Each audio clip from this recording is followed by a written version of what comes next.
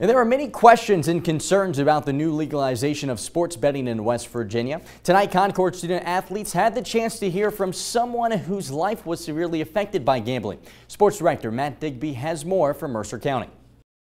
Concord student athletes had the chance Thursday night to hear about the potential for gambling addiction from Lisa Densmore, a one-time Division I field hockey athlete who fought that addiction for many years and is now warning student athletes of the dangers of becoming an addict.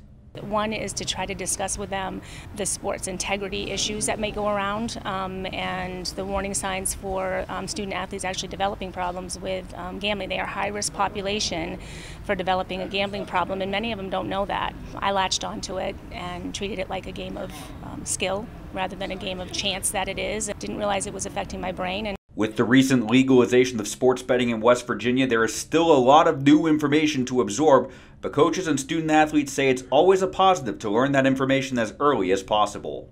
It's just another hurdle, another landmine you could step on, and before you know it, could be somewhere you don't need to be. So they need to, be informed before the issue. And anytime you do that, it's just being very proactive. When you add something new, especially with a student-athlete schedule, it's already so hectic. When you add something new, it's hard to remember. So just got to stay on top of it. Just hearing how she overcame it and being able to apply it to my life will be a great experience.